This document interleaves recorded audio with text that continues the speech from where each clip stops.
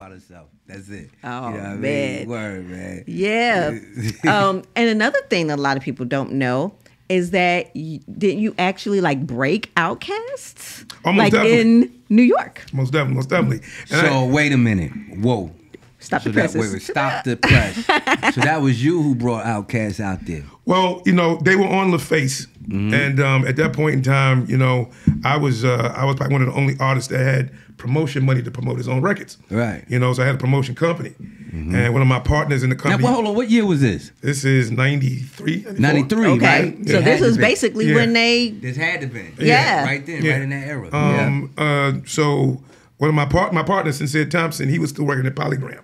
So when we did it, we started the company while he was still at Polygram. Okay. And I was working the company out of my office in Hall at 125, and we getting a lot of projects. Okay.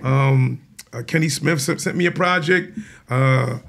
Jimmy from MCA, I was doing all the Mary J. Blige stuff. Puffy was sending me work and everything. So we were the premier promotion company at that point in time. So you got some early big stuff too, right? Almost a lot of early big, a lot of big stuff. A lot of big stuff. Yeah, a lot of big stuff.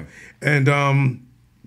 And LaFace reached out to my partner Sincere, but he could not take the job, because he still had Polygram on contract. All right. So it came through the office with me, and we were partners. That's how we were funneling things, Right. It was illegal, it was illegal to be doing, but we just doing it. Right. We make a way to do how you gotta do. Do it the way and we you was do working it. some of the stuff through Polygram with their own money.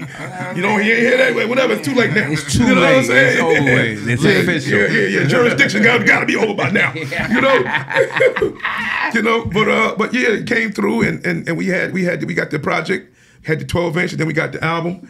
And first time Outkast was ever seen was on Yo MTV Jams with Fab Five Freddy, and they were coming to interview me, but I turned it into their interview. Okay. So I introduced them to the world, and I was the one that broke it like on the East Coast and around the whole country, because country.